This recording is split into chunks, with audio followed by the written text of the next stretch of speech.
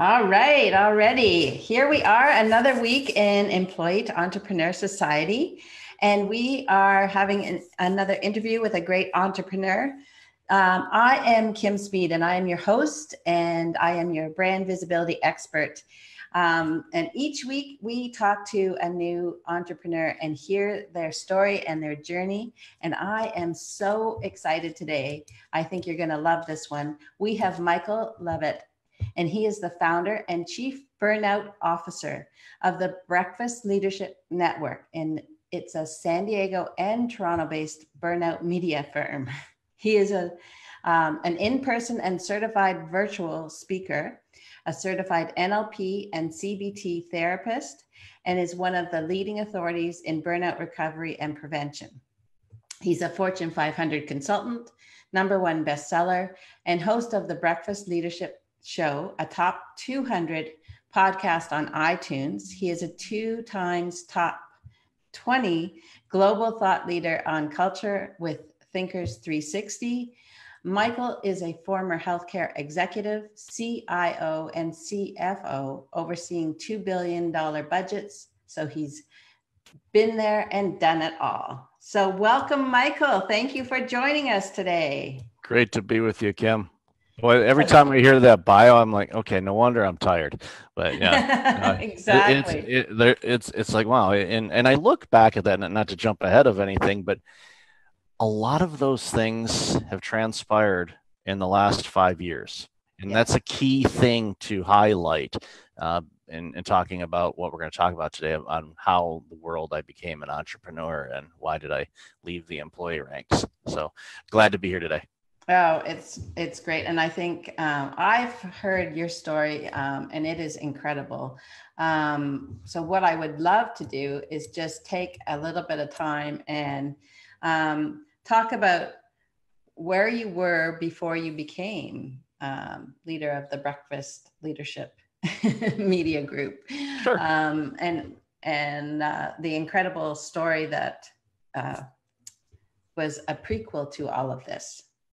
Yeah, prior to doing all the things that I've done in the last few years, I was a healthcare executive and I was working just outside of Windsor, Ontario, as a startup healthcare executive for a medical clinic. And I was responsible for recruiting physicians, hiring staff, navigating a site relocation 6 weeks before we had to open, and a variety of other things, and educate the community on why our clinic was better than the existing clinics that were in the area for a long time. So there's a lot of work involved with a startup, and entrepreneurs to launch their own business, you're in a startup. So there's a lot of work. Everyone knows that tends to be the case. But I didn't have any boundaries around how I was spending my time. So I was on email from 6 a.m. to 11 p.m., 7 days a week. I was working some insanely long hours, not taking care of myself. My dietary choices were consistent of ordering my food through a speaker, driving around the corner and paying and being handed a brown bag. That was my breakfast, lunch, and dinner all the time. And just really running myself ragged and stressing out. And that prolonged stress led to what I refer to as my year of worst case scenarios. So started that role in 2007. By 2009, the dominoes started to fall. And just to give people a highlight of what happened, and over a period of 369 days, so from May 2009 to May 2010, the following happened. I had a heart attack that should have killed me. I lost my job during the economic recession of that time. My car was repossessed and my home was foreclosed, all in a year. Now, if you look at each of those losses, those are significant. When anybody has gone through any of those things, they're significant. So let's just group all 4 of them together in a year. And it was, and we'll get into this later, the best thing that could have ever happened to me because it gave me a second chance at life. And I took it. And burnout was the reason for all those things. I wasn't taking care of myself. I didn't have boundaries around how I spent my time. I wasn't eating things. I stopped doing things that I enjoyed because I was just too fatigued, lack of motivation, everything. I was basically a walking zombie at that particular point in time. But after going through all of those challenges and then finding a new role in Toronto, ironically in healthcare, my parents wanted to have me committed. They were saying, "What are you going back into the field that almost killed you?" It's like, because I Yeah. know I'm going to do it differently this time. And I did. And I Right. did. But the story with all of those losses, and we talked about this in the pre-show, a lot of people are going through very similar situations right now during this pandemic, and it scares me and it's concerning to me because I'm seeing burnout increase at rapid amounts. There was a new study that came out, I think monster.com released it. They said Mhm. 69% of people surveyed said that they are stressed and burned out right now. Girl, Seven out I of could 10. believe it. I could believe it. So for everybody watching this, 7 out of 10 people based on those statistics, are burned out. You might be one of the seven. I certainly Yeah. hope you're one of the three, but you might be one of the seven. And even during this pandemic, with the working from home situation that so many people have been put into, on average, they're working 20% more hours than they did before. And for many people, they were working long hours anyway before the pandemic. And my first thought, I think, well, they found that 27-hour clock that I've been looking for forever. It's like, so they Yeah. just did it. And what people did is they traded their commute time to work. Instead of getting up, getting ready, driving to work, and doing all the things that they do, they basically roll out of bed and start working. And that is not what you Ah, need to be doing. You should not do that. If you take any away from our conversation today, don't do that. Spend the first bit of the morning taking care of yourself. And there's a lot of ways to do it. But mm, like I said, those 369 days, shaped what I'm doing today. Because after rebuilding myself, reinventing myself, establishing boundaries, changing my thought patterns and beliefs on a lot of things, it birthed the organization because I recognized that so many people were going down the same road that I did, and I thought I need to do something about this. So I started the process of building this organization, and as an entrepreneur in a startup, it took time, but I'm an mm, infrastructure guy, so I wanted things to be rock solid. I wanted the infrastructure there. So as the business started to scale and I started doing more things, that mm. the back office was taken care of. Right. Right. So let's just take a step back there because it's overwhelming to hear what you went through. Like, the heart attack, for one, like that almost killed you. Mhm. And then, losing your job. Like, how do you even start to recover from that? The best way that I did it was, and maybe I was naive, it was just a case of, okay, I need to pick myself up and do something. Throughout all of those things and all those experiences, not once did I play the victim. I didn't say, woe is me. I didn't blame anybody. I was the cause of those things. Yes, there were other elements and other ingredients that created those scenarios, but I was the only one that was in every scene of those 4 scenes that we talked about. It was me. So Right. my choices, my behaviors, my actions created those scenarios to happen. And I recognized, okay, I created those bad things. I should be able to create good things, which I did. Does it Right. take time? Of course, especially if you're trying to do something you've never done before. It's going to take some time. You're going to be fumbling around. You need to have coaches and advisors and research and spend some time to figure out what works for you and what you want to do, what your goals in life and all of that are. But yeah, each of those things, when they happened, I didn't go, oh, another one. I mean, I'm not going to lie. There were times where I was dejected, Sure. but I remembered during those times, like, that's not going to help me get better. And Right. it's like being depressed or upset about it is a natural reaction. It's, when I see, on the news, people lined up around the corner to get a couple bags of groceries Yeah. because, they're on EI or unemployment in the States. And I remember those days because after losing my job, and remember I was on heart medication, which was $1,000 a month when you don't have drug coverage. So Oh my gosh. so Right. that was a pricey endeavor as well. It's if that's a financial incentive for people to take better care of themselves. You don't want to take heart medication unless you have to. And thankfully, I've been able to wean myself all off of all of them, quite frankly. Uh, Really? That's yeah, amazing. yeah. Congrats.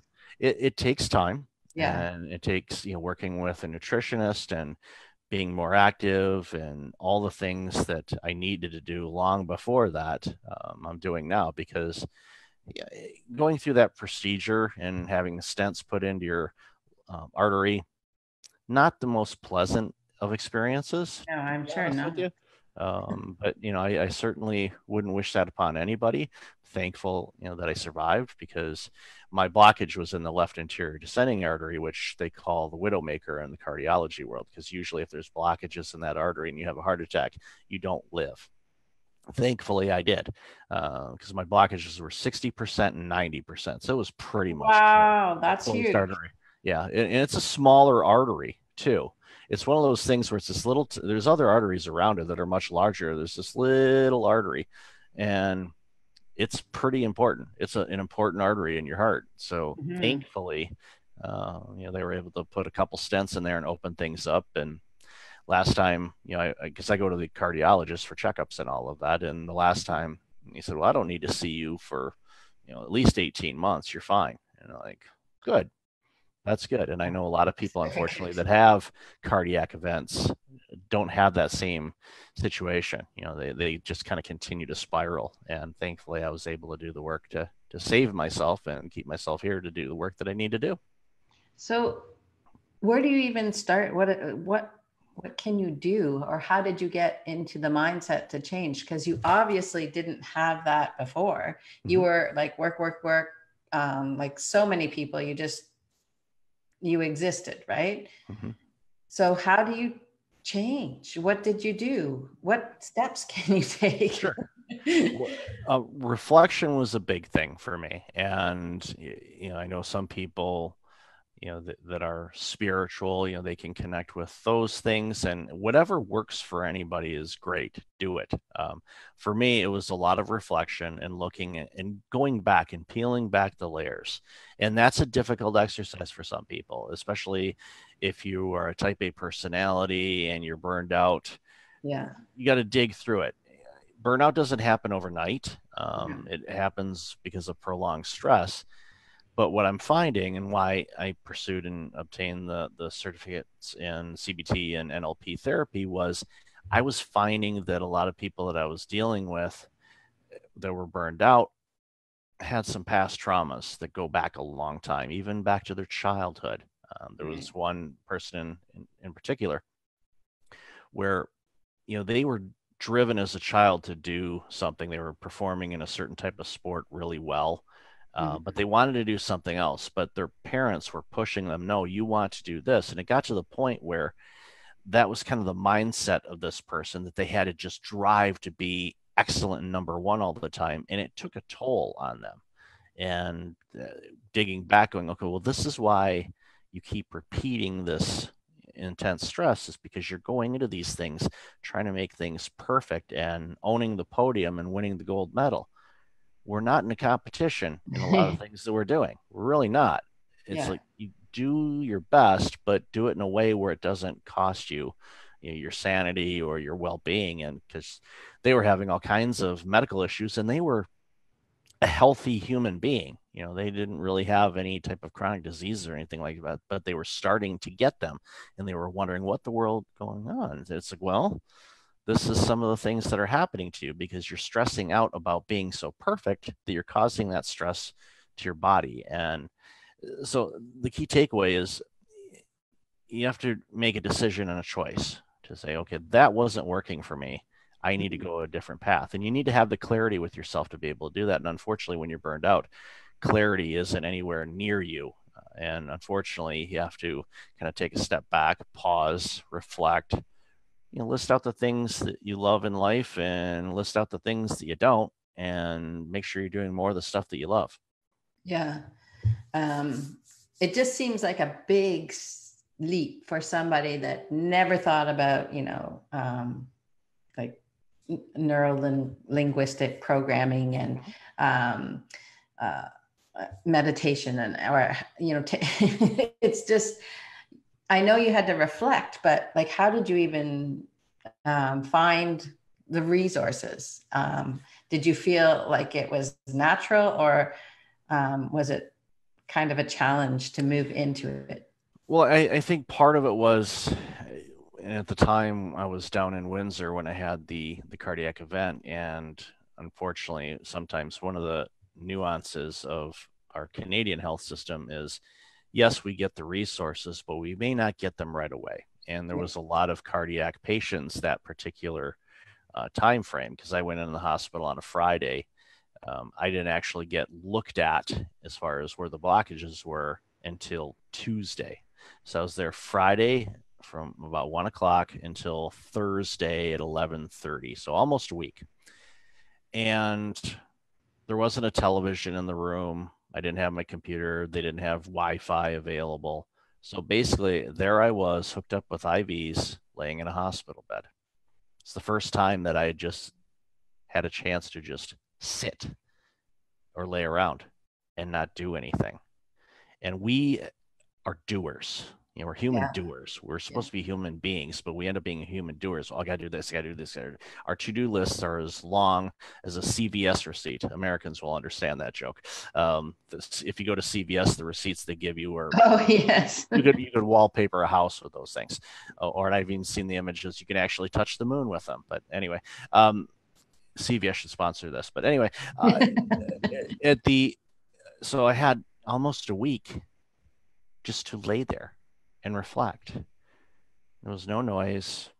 The cardiac ward nurses checked on me, but I was stable at that particular point. So there was other patients that were doing a lot worse than I was. So they just let me be. So I had a lot of time alone, quiet, just being. And it's something that I hadn't done in forever. Right. And it was that time thinking, okay, I think I'm really fortunate to be alive right now. So I have a choice. I need to heal from this, figure out what I need to change and do it and hope that I can get back to work and do things. Because at that point, I didn't know. I really didn't know. I knew I had a heart attack, but I didn't know the extent of where the blockages and all that kind of Sure. stuff was. Yeah. So for me, that was the step. And then afterwards, thankfully, they had basically a rehab session, which was with exercise, with mental health worker, with a Oh, nutritionist, and all of that. So kind of get me going on some things. And then I had thankfully 17 weeks to recover before I went back to a job that I was no longer going to work for. So I had plenty of time to just reflect. And during that time, I started reading a lot of books and some self help, some leadership inspiration, some, a variety of different things. And I used to love to read, and I had stopped reading, quite frankly, right after university because you get into work and you just started doing things. So I started reading a lot, and that helped calm me down because you can't read and do 10 other things at the same time. That's why I encourage people to read, because if you're reading a book, you can't be doing 10 other things. You can't work on a spreadsheet. You can't, you know, yeah. edit a That's so show and things like true. that. Yeah. So that is, if that's one thing, fine. And the beautiful thing about books is fiction, nonfiction, biographies, comedy, whatever you enjoy, well, go to the bookstore and pick some of those books up and just start reading. And you'll be surprised on how calm you are after you read for a little bit because you're just focusing on one thing at a time, which multitasking is the worst thing anybody can do. It's so true, but we do it and we continue to do it and we think that we're good at it. That's the funny thing is I think that we all think that we're pretty good at it.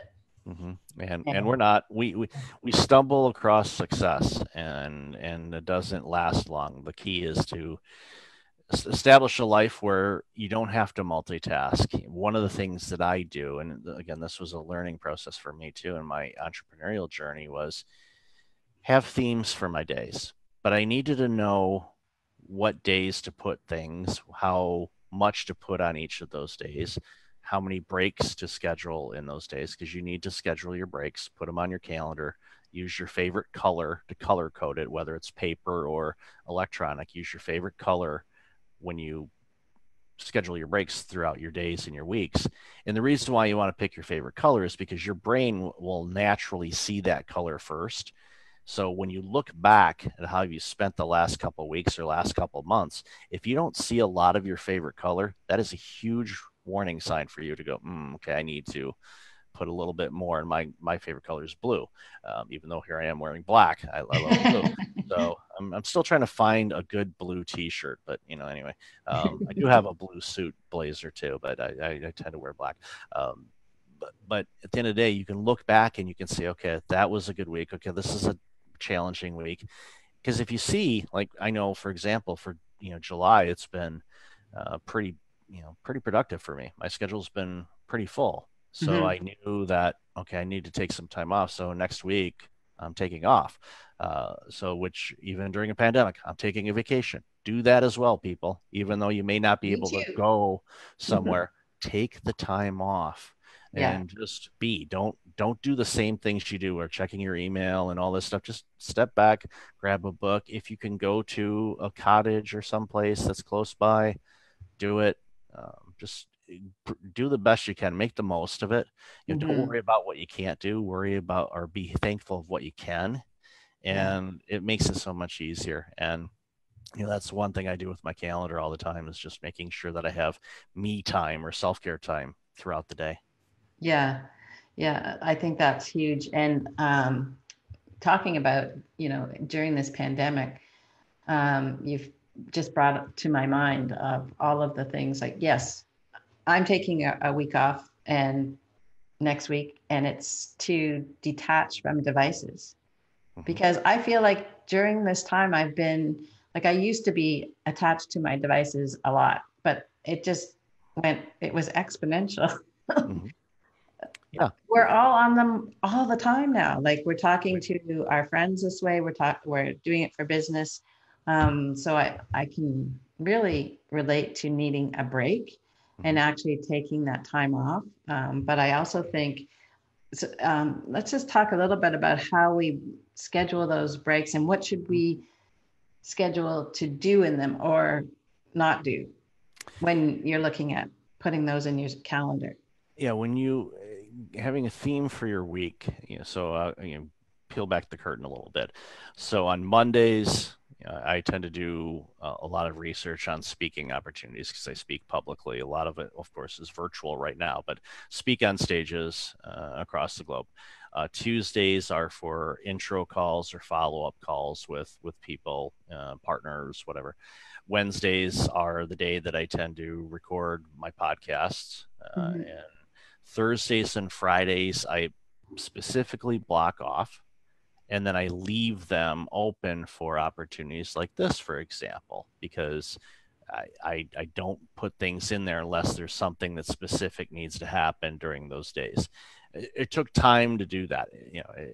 I would love to say I work 3 days a week. That's not a reality, Yeah. but I do that. And then on the weekends tends to be creative things, maybe some research, writing. I write a lot of articles and whatnot, so I do a lot of writing then because I find it for me that's my energy levels match what the task is. So you need Hmm. to do that with the work that you do.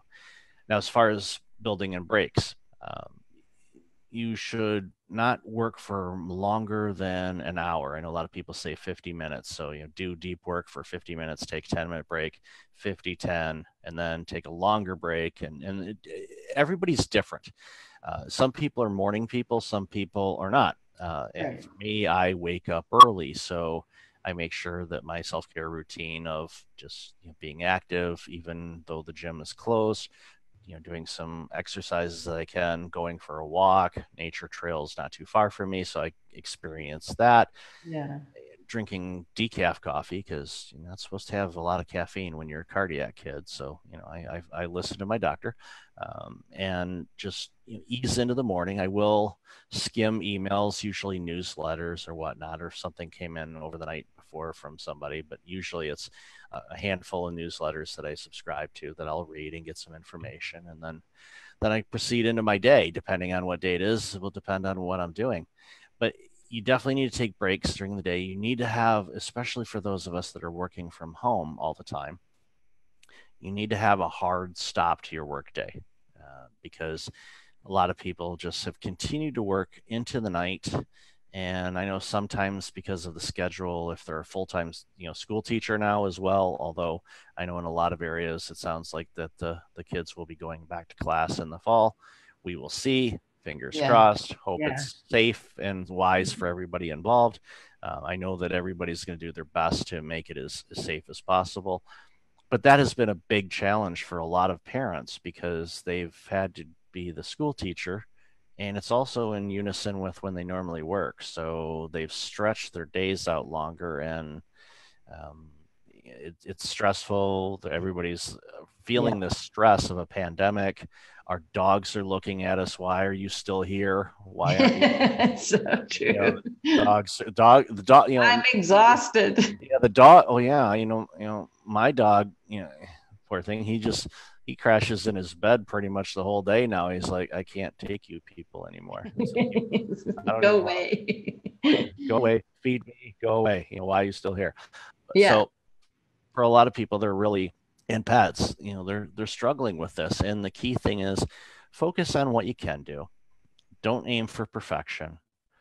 Do the best you can. Communicate with your boss. Communicate with your coworkers. Communicate with your loved ones. Everyone is being impacted by this, and hopefully your employer is reasonable enough to know, okay, there's going to be some nuances because you have children and you need to teach them. So there's going to need to be some workarounds. And from an employer standpoint, I've always tell these employers, focus on what you really need to do right now. Don't take on big initiatives. It's not the same. You are operating at a slower capacity than before. You're not going to get the same output of people. But also as an employer, find out what your clients need right now. Just right now. Don't worry about, we got to develop this thing for our 2022 launch. Don't worry about 2022 right now, people. Focus on where we are right now. What do they need right now? Do those things and harmonize everything else, because eventually we'll get to whatever normal looks like. And for every organization, it's going to look different because they may do some remote work, they may not. And that's, again, another thing that leads to the stress, because there's a lot of people that are wondering, okay, am I going to have to go back to the office? Is it safe? Are there going to be cuts? Am I going to lose my job? So they're stressing about everything. And that just piles up. And then you see, the burnout numbers that we're seeing today. Yeah. Yeah. I wanted to ask you too, what do you think about, or how do you handle the news? The news? Yeah, like just I know what the news is. Yeah. The news, much like fast food, consume it very carefully. Don't consume it all the time. I don't watch the nightly news. I don't watch any of the news stations here in Toronto, or when I'm in San Diego, I don't watch the news. Well, there's one station and I watch the morning news on a San Diego station, just because it's entertaining and informative and all of that kind of stuff. Although I haven't been watching it lately because it's all, the same stuff that we're seeing everywhere. It's an input. If you eat bad food, it's going to impact you, your digestive system, your health and stress and mental health. All of that's going to be impacted if you're not eating the right foods for you. It's the same thing with consuming news. You will not have a problem finding negativity when you turn on the news, whether it's the US presidential election, the skyrocketing COVID numbers, or some positive news for those of us in Ontario where our numbers continue to drop and things are starting to open again. Though it's a positive. For me, I will go online. I use Google News because I find it to be... Oh, that's a good one. You can set it up and have the things that you want in the feed, and you can get headlines. You can skim them, and you can filter things out. And it's a great way to do that because you don't want to be in a cave and not know. Exactly. But you have to really limit, just like the hours you work and all. I think you have to have a boundary around what you're consuming, because in the US, a lot of times the news starts at 4 o'clock in the afternoon. So go 4 till 6:30, and then the national news will come on from 6:30 to 7. And sometimes they'll have from 7:30 or 7 to 7:30 more local news. So you've almost taken 4 hours of watching the news, and all Yeah. you've been seeing is negativity. And that takes a toll on you. And and you're seeing the same stuff over again, but it's just constantly pounding it into you because unfortunately the media has associated revenue with negativity. Right. And it's unfortunate. Seek out things that bring you joy and happiness. News stories, they're out there, they exist, on whatever things that you're interested in. But again, limit your exposure to news. Go in, check it once a day. I usually check Google News around 5 or 5:30. I talk to my mom every day, so I kind of give her a heads up on what's going on in Canada. She's in the U.S., so Right. she sometimes says, "Well, I haven't turned on the news today," and I said, "Well, don't. You don't need to. Yeah. it's Yeah. it's the same old, same old. So don't. There's no point in it. So, but yeah, that's the big thing. It's just limit your exposure to the news because it doesn't help you. It informs you, yes, but in small doses. If you just sit there and consume an entire hour or 2 hours of news, that does impact you. Your subconscious grabs on that, and you start taking it in, and even though if it's not impacting you, so Yeah. Yeah. definitely regulate what you watch. So some of the things that I think are big takeaways for me during this conversation are number one, obviously, listen to your body and take care of it. um, do some, have some time to yourself alone without being attached to devices, and um, and start your day with time for yourself rather than getting involved in work right away, which I love that because especially in this time, and then set boundaries and breaks, Mm-hmm. as you said. And thank you for having the chat about the news too, because it's something that, you know, I've been trying very hard. Like I don't watch it at night, and but you're right. I don't want to be uninformed, but I don't want to be inundated with the negativity. And I do feel as soon as I watch too much of it, it does affect me. Mm-hmm. So, yeah. So I think this is awesome what you're doing, and I think it's a huge leap from what you were as an employee to now. Being out there and helping people find ways to deal with their stress so that they stay healthy. That's fantastic. And, Thank you. I know that you do this through speaking and books. And, is there a way, though, that this audience can get hold of you or Yeah. find you so they Yeah. can find out more? Sure. My website is breakfastleadership.com. I'm on all the major social media channels at Be Fast Leadership. I always tell people don't put that on a license plate. You'll get pulled over. Hashtag breakfast leadership. If on all the social media channels, you can find me that way. Instagram, Facebook, Twitter, LinkedIn. I think I got a Pinterest thing. I'm not on TikTok. Don't think I'm going to do that, but maybe I will. I don't know. Yeah. But I'm not there now. And one of the things we kind of alluded to a little bit is in life, you want to make sure that you do things that you enjoy. And I wasn't doing that during my burnout. And now I make sure to do it, even during a pandemic, to do a few things every week that brings me joy and fulfillment. So if people go to breakfastleadership.com/bucket, they can get a free bucket list template. And what I mean by the bucket list is I have people in exercises on the left side of the piece of paper write down all the things that they enjoy doing in life, going to cruises, concerts, coffee shops, their favorite restaurant, and all of that. And be robust on this list, everything that you just, when you think about it, you just smile and you think, this is awesome. Then when you're done with that list, on the right side of each of those items, write down the last time you did them. And when I do this exercise at conferences and whatnot, I constantly hear moans and groans because people stop doing things that they enjoy. Yeah. And I did that when I was burned out. And that's a huge, huge warning sign, because if you don't do things in life that you enjoy, what are you doing?